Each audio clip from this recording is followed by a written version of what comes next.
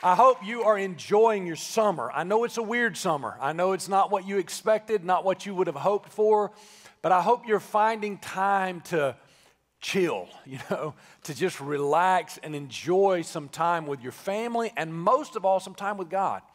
We meet every morning on Sunday mornings at 7 a.m. That's our first actual meeting time. And here at Good Hope, Pastor Ori led us in a devotion, and he made everybody just be quiet and say nothing and close their eyes. And he said, okay, everybody just think about Jesus or something like that. And he just went. And he did it for what felt like 30 minutes. It was about 10 seconds, because we're not comfortable without moving and saying and doing, right? It's just become a part of our nature and a part of our culture. And it reminded me how valuable it is for you to have chill time, just time with God, time with your family. I hope you've done that this summer. I hope you'll give yourself a break, get along with. By the way, if chill time for you is that you've been keeping your kids at home since March, you need some chill time without your kids. Can I get an amen? You might want to take my kid home right now. You can have him. You can just take him right now because that's not chill time. Well, we did have some fun this summer. My family and I, we went fishing. I'm going to talk about a boat trip today from Mark chapter 4. All right, a boat trip. While you're getting ready for that, let me tell you about a boat trip from 2 weeks ago. My family went down for about 20 years. I've been doing deep sea fishing every summer. Love it. It's one of my favorite things to do. Go out with a friend a lot. And so we went down and we caught some big fish. I've got some pictures of our big fish just in case you didn't think we, look, Bryant caught that fish. Good job for Bryant. Big old amberjack right there. So yeah, we just caught a slew of fish. That's one of our trips. And I just wanted to show you that in case you thought you were a better fisherman than me. Now you know. But we had a lot of fun, and we caught a lot of fish. But one of those trips, we were about 62 miles out from the Gulf, out in the Gulf of Mexico, and with a very experienced captain. And this guy knows where all the fishing holes are. He knew right where to put us. And there was a lot of storms brewing in different places in the Gulf, but he knew how to avoid them all.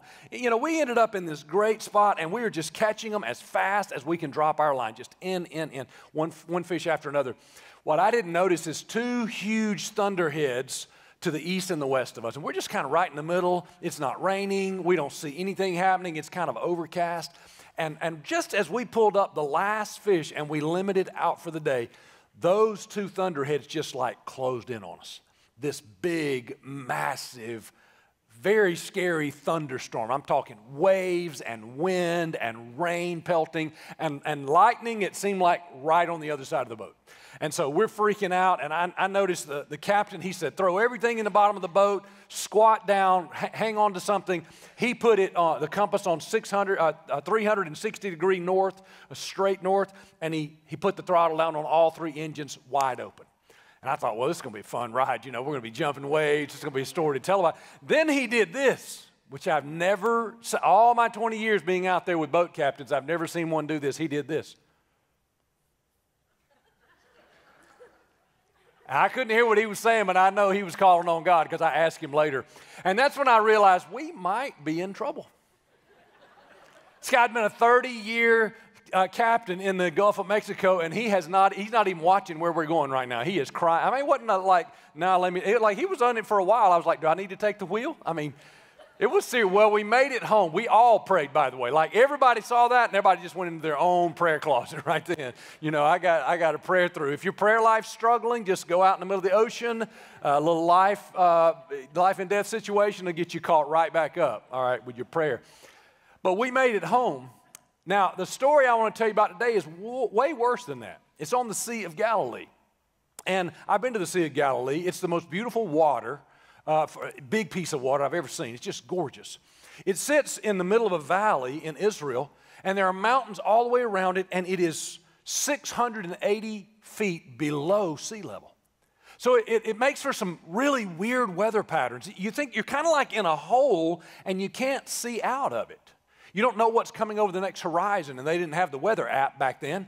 And so they got caught in the middle of something they weren't expecting. Let's go read about it real quick. I'm just going to read you a few verses and tell you the rest of the story as we go.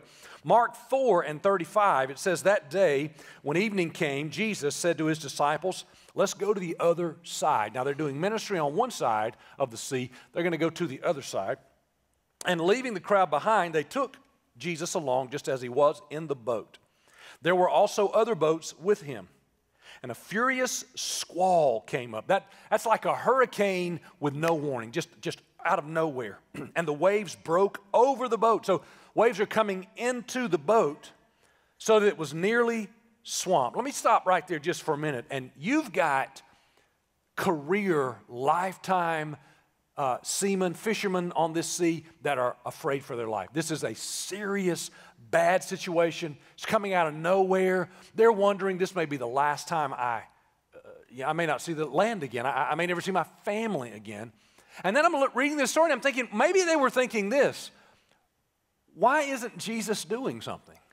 I mean, if he is the Son of God and he can do anything, wouldn't this be sort of something that should be happening right now? And it bears to mind the reality that when you give your life to Jesus, it does not ensure smooth sailing for the rest of your life.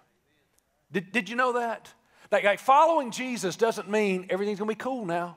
Everything's going to be perfect in my life. In fact, sometimes it can mean the opposite, because now you've become a threat to the plans of Satan. Now, we all know God has a plan for our life. Did you know Satan also has plans? Very clear in Scripture. He's a schemer. The Bible says he walks about like a roaring lion, seeking whom he may devour. That he likes to kill, steal, and destroy, that he is your adversary. So he's got plans to destroy your family. He's got plans to keep you in a generational curse. That means your family does the same bad things generation after generation, same addictions, same bad habits, same bad actions, the same poverty. Everybody's been in the same place for generations. That's Satan's plan. That's the way he likes to have it.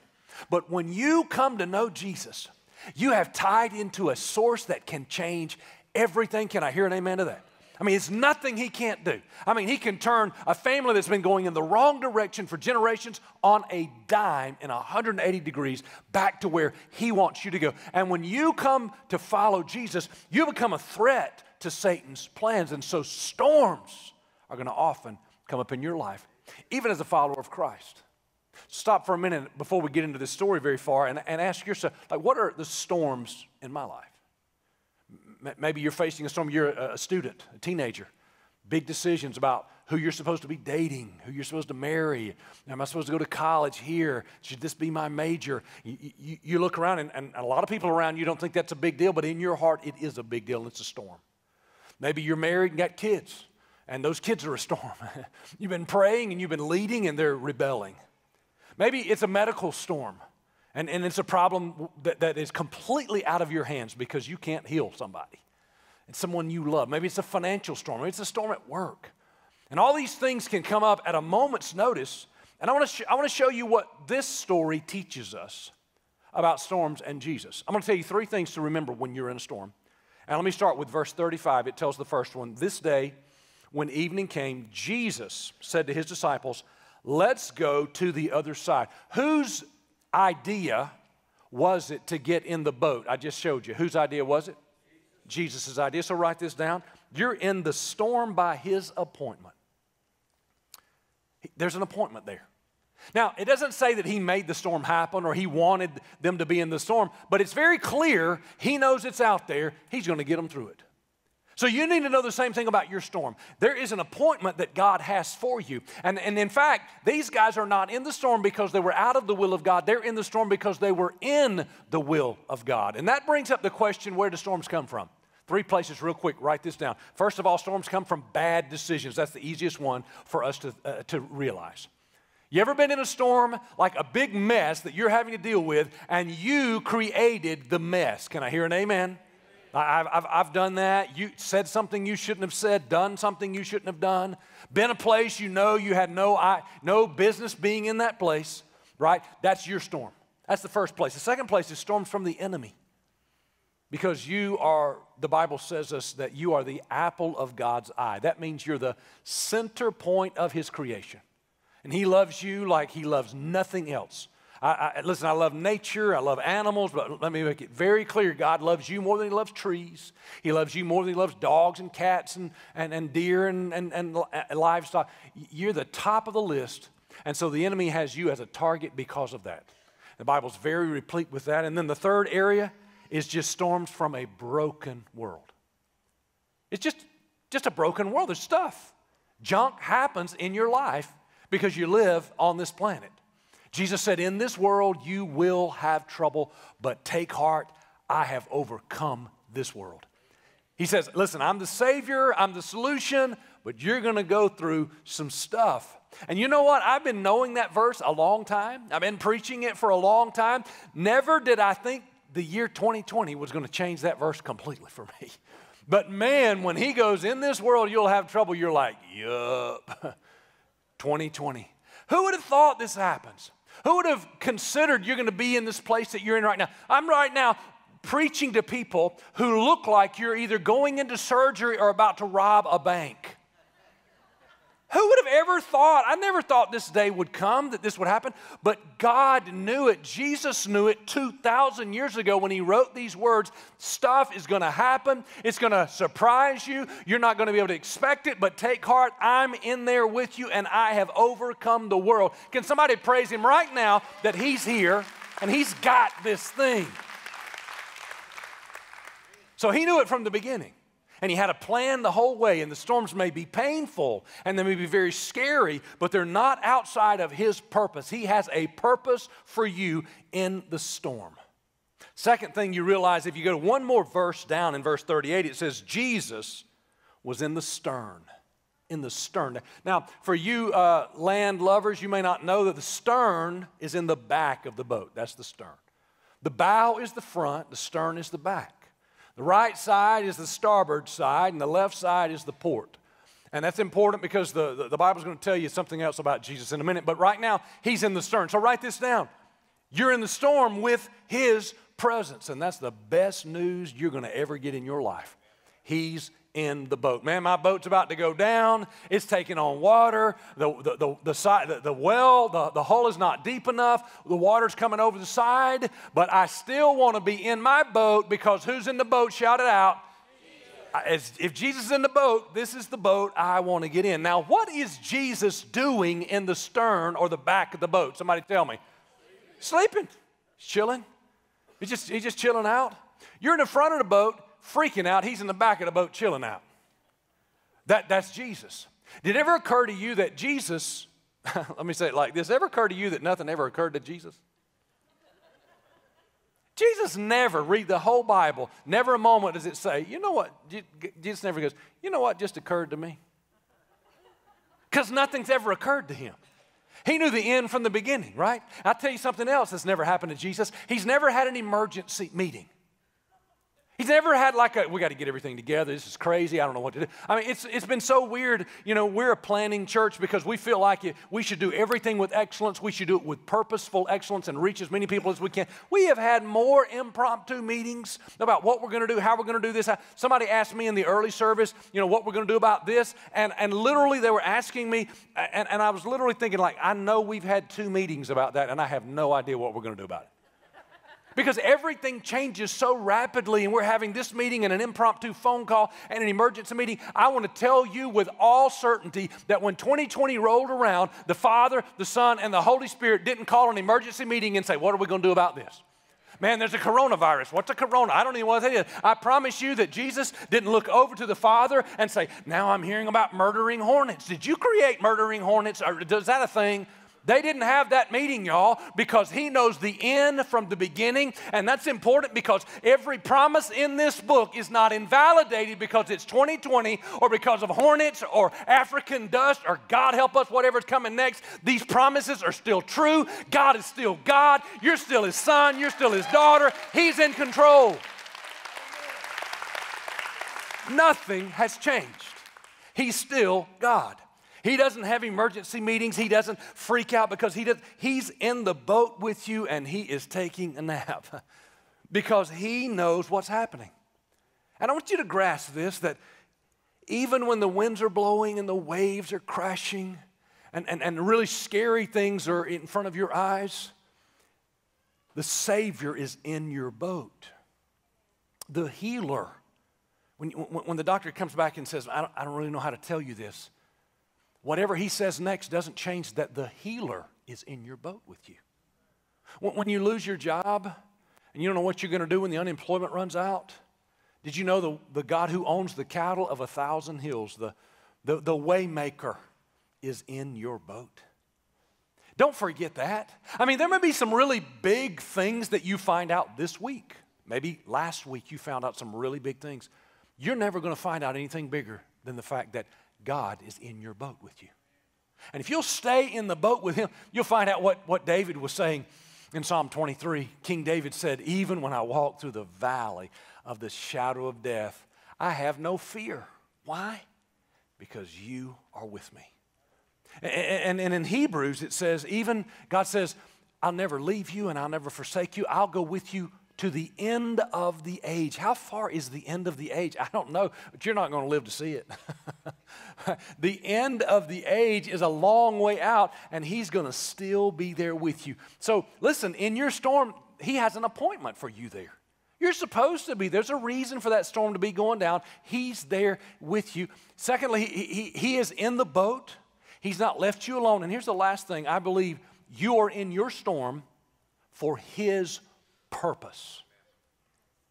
Well, what if I created my storm? That's the great thing about God. God shifts on the fly. Like you've made a mess, you've ruined something, and God still says, okay, I'm going to use this for your good. You've messed up everything, and God goes, okay, I didn't want you here. This is a mess, but from here, here's some purpose for you. Isn't that great? Don't you try to do that. If you're a parent, you try to do that for your kids. You've told them to go this way, they go that way. And you want to, okay, now what you have to do here is you have to do, but at least for a minute you want to go. God just pivots and says, here's where you go now. If it was your mistake, if it was the enemy who attacked you, if it was just this world, in the middle of that storm, God is in real time saying, okay, here's what you do next. Now, the disciples were facing their greatest fear. Not a storm. They've been in a lot of storms. That was not their greatest fear. Their greatest fear was when they told you their greatest fear, when they said, Jesus, wake up. Don't you care that we're drowning? That's their greatest fear. Don't you care? That maybe Jesus didn't care. Actually, Jesus cared way more than they thought. He cared so much that he's not going to let them drown, but he's going to stretch them and he's going to test muscles that they have never exercised before. You see, because they went through the storm, they got to see the power of God. We keep reading in just a minute. We're going to get to where Jesus steps up and commands the winds and the waves to lay down flat. Commands the rain to stop falling. And the disciples go, who is this man that even the wind and the waves obey him? Stop for a minute.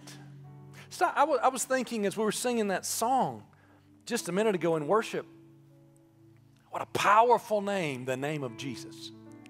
You have no rival. You have no equal. Nobody's even in competition with you. And right from my seat on the front row, I heard God say, this story you're about to tell people, it's not a nursery rhyme. It's not a fable. There's really a place, I've been there, with a big sea, with torrential storms. And one time, there was really one boat with Jesus and some of his disciples and several other boats out there, and truly every single person was about to die. All the boats were going to sink. There are many, many boats in the bottom of the Sea of Galilee to this day, both ancient and modern boats, because there is no way to overcome some of those storms. That was going down on that day. It really was happening, and Jesus really was asleep, and there really was a moment where he got up and he told the wind to stop blowing, and it stopped. And he told the waves to stop rising, and they laid down flat. He told the rain to stop raining, and it actually stopped raining. I'm telling you, that is not an encouraging story. It's not a fable or a parable meant to teach you a lesson. That actually happened. There were actual men who were near death, and an actual Savior of the world who loved them so much really forgave everything and came in and healed that situation. That actually happened, and that is the God you've sung to today. That's the God you've sung about today, and that's the God who has you in the center of his heart today. And he said, don't you care that we're about to die? He cared so much, he let them see his power that day. And that show of power hooked them, so they followed him everywhere he went. And they got to see his character. They got to see how he loved the unlovable and how he lifted up the broken. And he just walked right past the people with money and authority and status and said, you know what, this other person matters just as much as you do. And they got to see him die heroically and sacrificially. They got to see that with their own eyes. And they got to see him rise from the dead. And they got so convinced that they gave their whole life to him. And they became the greatest men, at least some of the greatest men who ever lived. They would have never gotten there without this storm, without that thought, Jesus doesn't care about us. Jesus, maybe he's a fraud. Maybe this whole thing is not even real. Had they not gone to that place, they would have never become the greatest men who ever lived. What if God's looking at you like he looked at Peter that day? He chose Peter, a lying, cursing, anger-filled sailor. And he said, no, you're better than that, Peter. One day you're going to preach the gospel. The dead are going to rise. The sick, the lame are going to walk just by your shadow being cast over them. And when they try to get you to deny Christ, you're going to be crucified upside down. I know how great you are. All they see is an angry, cursing, lying sailor. I see so much more, but I'm going to put you through some storms to get you to where you're going. That's what he's seeing right here. He's looking at you and he's saying, man, you're way more than you think you are. You're a good person. You know you're good, but you are so much more than that. And I'm going to let you go through some storms. I'm going to let some stuff happen in your life, but I'm never going to leave you. See, he wants to build you. Everybody say build. Say build up. He wants to build you up. When a storm happens, there's two things that has to happen. Because storms, think of a hurricane. Tears down buildings and homes, and equipment gets tossed around, boats get sank in harbor, and there has to be a removing. You got to remove all the debris. But there's also got to be an improving. You got to make it better. When Hurricane Katrina hit New Orleans, it also, like the Sea of Galilee, is below sea level. And so they have these big levees designed to hold the water out from a storm surge. But the levees weren't big enough. They were designed for a Category 3 storm, and Katrina was a Category 5. So it went right over the levees, knocked them down, destroyed businesses, sank boats, washed buildings out to sea. And what we wanted was a removing job. Remove all that junk, remove all that debris, clean up all that mess. And you know what? It occurs to me that when we're in a storm, we're asking for the same thing from God. Remove this. Get this problem out of my way. Fix this situation right here. Make that wind lay down. Make that wave go away. In storms, we want God to do a removing job, but he wants to do an improving job. He says, hey, I'm going to make you stronger because of this. I'm going to make you bigger because of this. I'm going to build your faith muscles in ways you never thought were possible. You're going to get through this, and I'm going to stand up. And you know what? That's what he did for the disciples that day. That's why he was in the back of the boat. Now, if you read the rest of that story, you're going to hear that Jesus was in the stern of the boat. He was doing what? Shout it out. He was sleeping in the stern of the boat. But when he woke up, when they woke him up, he walks to the, what part of the boat? The bow. The bow's in where? It's in the front of the boat. And he said, peace, be still. I think it was an image he wanted us to think about today. Maybe in your life, Y'all stay with me, stay with me, stay with me. Maybe in your life, you're feeling like the disciples. They have forgotten about Jesus. They're trying to stay alive. He's sleeping. I don't know when Jesus is going to show up. How many of you do that, right? I mean, I'm praying for Jesus to do this, and until Jesus does this, I'm going to try to do this. I'm going to try to stay alive. I'm going to try to get my bills paid. I'm going to try to get this figured out, and I'm going to pray for Jesus to do something about it. And so they're just out in the front of the boat. They're fighting. They're working at it. They're doing everything they can. Meanwhile, Jesus is in the back of the boat, and then came that moment where from a reclining position, he stood up in the back of the boat. They don't even see him moving. I mean, they're fighting, they're struggling, they're trying to row or trying to get things under control. And right from the back of the boat, he walks to the front of the boat and he says 3 words that changes everything. He says, "Peace, be still." That image is in this story.